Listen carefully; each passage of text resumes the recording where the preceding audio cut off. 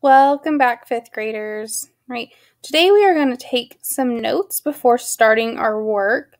So on a blank piece of paper, whether it's in your math spiral or just a notebook paper, we want to title it 25 by 96 Strategy Review. So it's just the title of the page that you see up here, and I'll put it in a box. Okay. So while you title that, just a couple quick reminders. If at any point the video goes too fast, just hit pause and scoot back the time, right? So that you can pick up. And you can do that as many times as you need. It's the great thing about videos, right? So we are going to start with the doubling and halving strategy. So under your title, go ahead and write doubling and halving.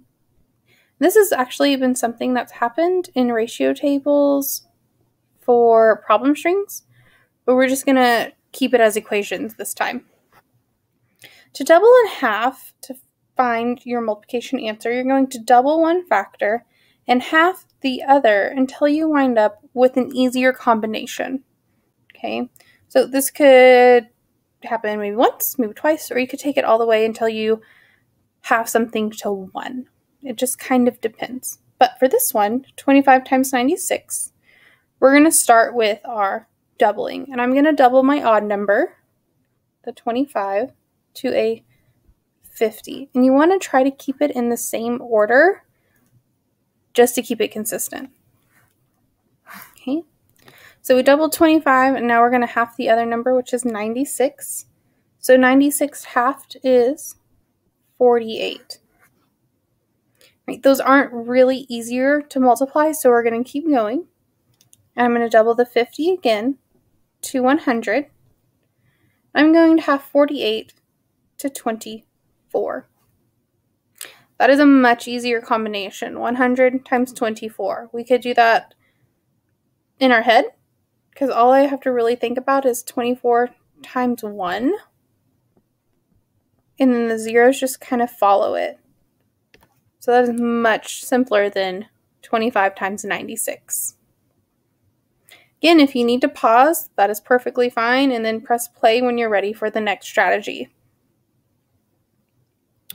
The next one we're going to look at is ratio tables. So go ahead and make a little subtitle, ratio table, and sketch one out real fast.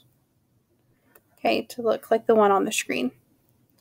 We're going to set up a table on which you build up one of the numbers, build up to the number of times you want to multiply one factor by the other. So basically what we're doing is finding multiples. So I'm going to start off with 1, oops, I made a mark, times 96. Okay, because that was one of our factors. And we're going to build it up until we get a 25 at the top, because that is the other factor. So right away, when I start with a 1, I'm probably always going to go on to 10 next, just because it's a very simple problem. So 1 times 10 was 10. 10 times 96 is 960. Okay. Remember, we're trying to get to 25. So let's double that 10 to a 20. And if we doubled 960, I'll show my work off to the side. It's always good to work it out.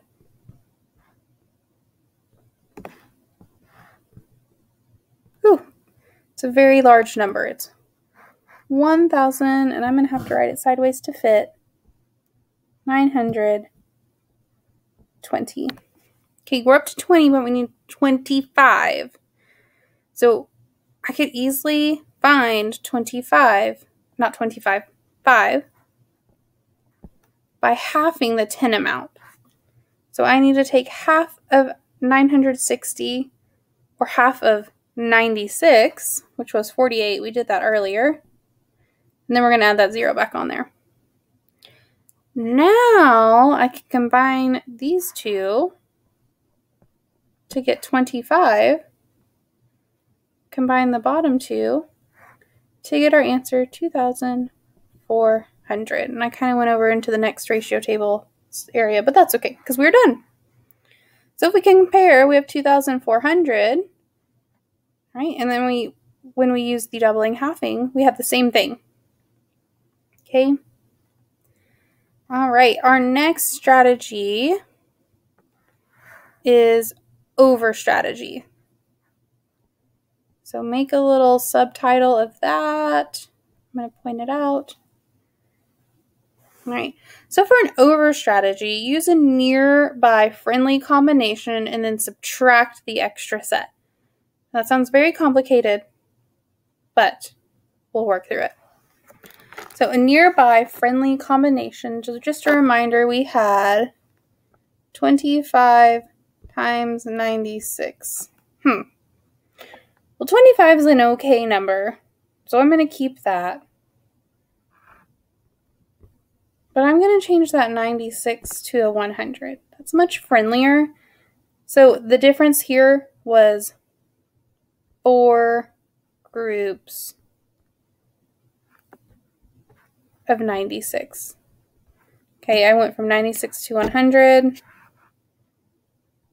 So I like to make a little note. Okay. So we can quickly do 25 times 100. That'll equal 2,500. Ooh, that's really close to the answer we got earlier.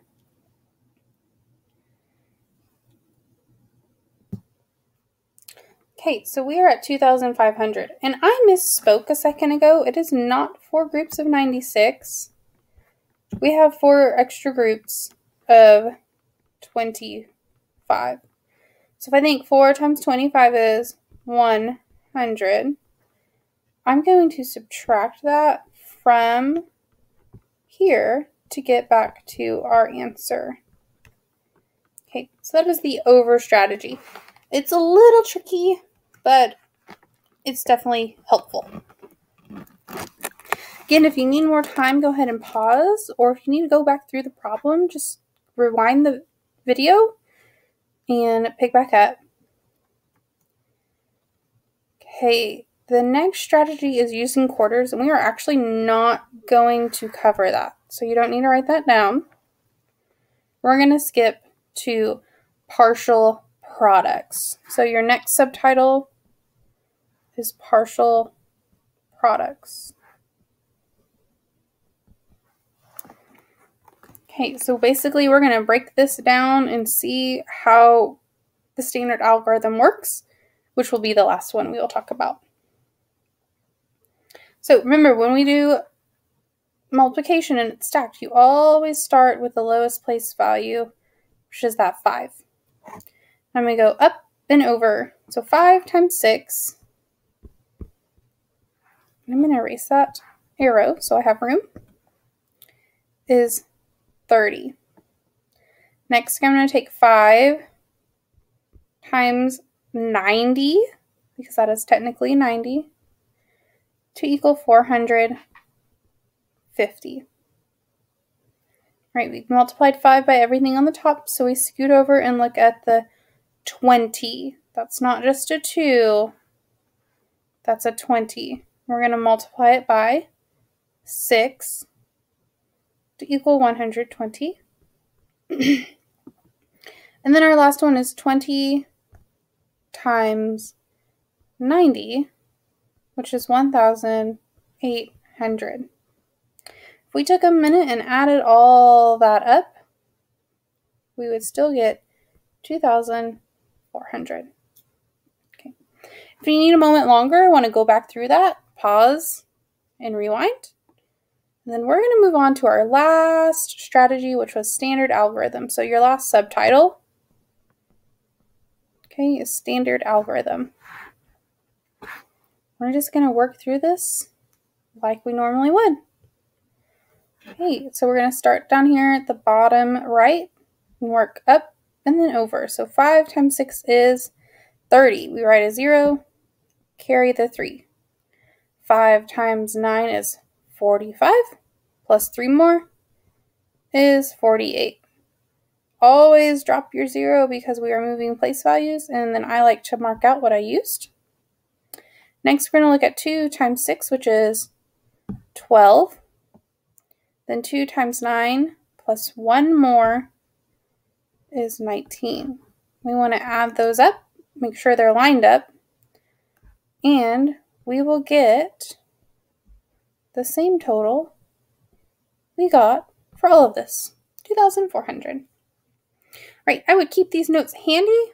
They are going to be very valuable as we move through the rest of the lesson and module. Thanks for watching.